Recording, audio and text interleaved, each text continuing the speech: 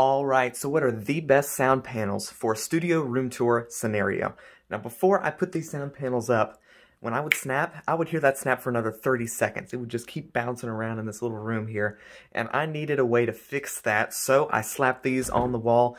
Now I did need to put some pins in there. I'll be talking about that in tomorrow's video though, so you want to make sure you subscribe for that.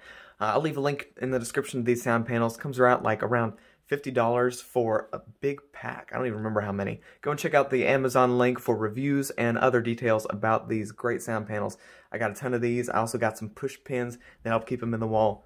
Great deal. Really work very well. Really recommend checking it out and subscribe for tomorrow's video. But I'll see you then.